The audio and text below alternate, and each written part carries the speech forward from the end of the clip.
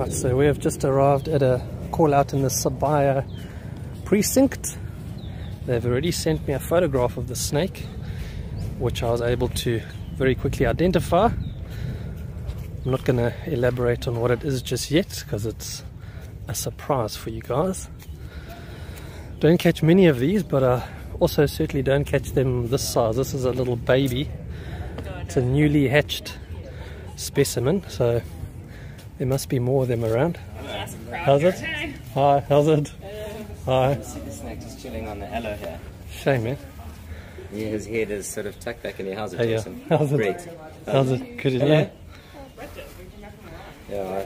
Can I stand in here? Yeah. Okay, so it's not a baby. He's already about a year old. Okay, that's pretty cool. It looked a lot smaller in the picture, so Yeah. You can see his head tucked in there. Just yeah. underneath that leaf. Over there. Yeah, he's long. That's a cool one. He's got his tongue going. Hey, dude. So guys, this snake is a little juvenile boomslang. It's still got its juvenile coloration. In the picture that the security sent me, I could see that it was a juvenile, but it did look like it was a lot smaller than this. And I thought, well, if there's a baby, there's going to be other babies around. But that's not the case. This is already about a year old. So this snake's siblings will be, you know, very far from one another by now. Where are you going? You're not getting away. Okay, just like that. That would have been my name for me. Yeah. That's all right. Yeah. So cool, eh? He's beautiful, eh? They are. You should see them when they are like a newly born. Those eyes are emerald green. Do they usually come with a yellow, like a head? Like a what's that? A yellow head when they're young? They have got some yellow on the neck. You can Yeah, see it. neck, yeah. Even on this one, you can see a little bit of that.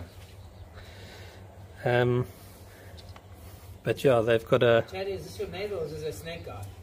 No, he's just a neighbor. He doesn't know too much about snakes. He's so cool. He knows what he's doing. Beautiful. And as you can see, they are really very chilled little snakes. He's been pretty docile the whole time we've been with him. Anybody opposed to being on camera here? No. What's your poster holding it? My rate's very cheap, guys. Why do you think Nick put on his good shirt? I was in my boxes before this. There, Ems. Cool, eh? Don't worry, guys. She might look very close from this angle, but she's about 1.5 meters away. And definitely out of the snake's reach. Hey, Ems, I'm trying to get the snake focused with you blurred in the background. Will you carry on filming for me, Ems? You just film. I want to put the snake in the bag. I don't mind doing it. It's okay. How do I do it? Just hold it. Well, you basically got a joystick here to Okay. move wherever you want to move, up or down. Cool. Yeah. Shut. No worries. Yeah, not that I really want to use my hands to handle such a highly venomous snake, but I think the tongs are a little bit overkill. I don't want to have to grab them with tongs.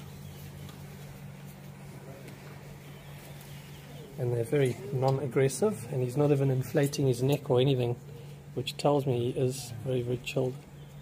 Do you think because it's been cooler the last few days that he's not up for it? He's not up for a fight. Well, that also does make a difference. If it was hot and he was all solar powered, he would be a lot more active and a lot more flighty and a lot more Do it again next week, eh, Brett? Yeah. willing Same to time maybe next want to week, bite. guys. Yeah. Thanks, guys. Cool, pleasure. There we go. Whereabouts do you stay? In Are you here in Umhloti? no, I'm in Glenanel, Sunnydale. So where do you put him now? Him? I'll take it out somewhere in the Bundus. In the Umhloti. Yeah. Are you going to do these snakes. How's it, guys? So I just realized that I didn't give you guys much information about the snake. Obviously, having it in my hands, I didn't want to handle it for too long. I wanted to get it into the bag as quickly as possible to reduce the chances of me potentially getting bitten.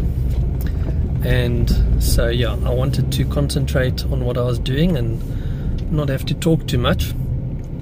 So now that the snake is safely bagged and we are on our way home, I thought I could explain a little bit about the boomslang.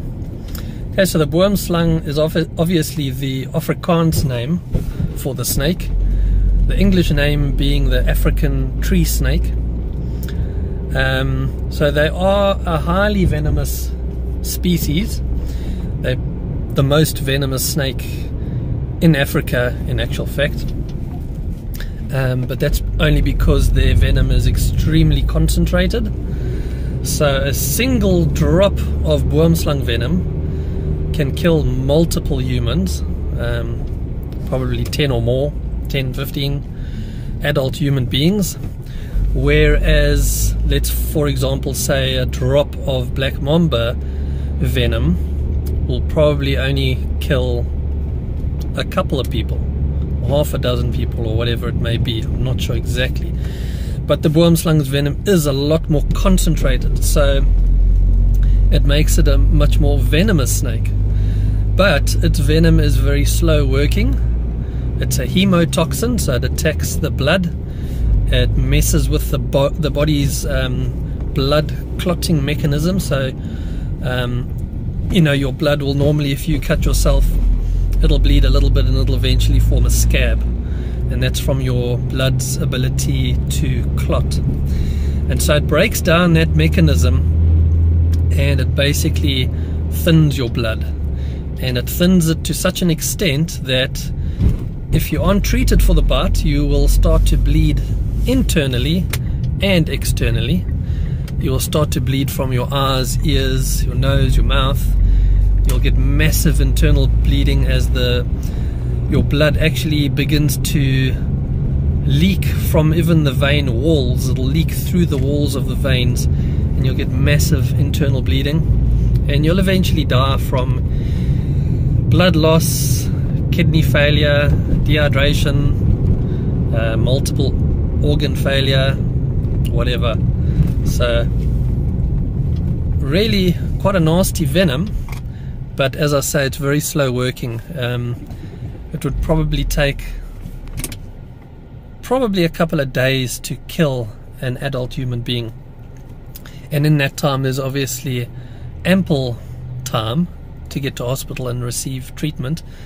And treatment would be in the form of an antivenom that is specifically made for the boomslang bite. It doesn't treat any other of our snake bites. It is our monovalent antivenom, and mono obviously means one, and so it's used only for the bite of the boomslang.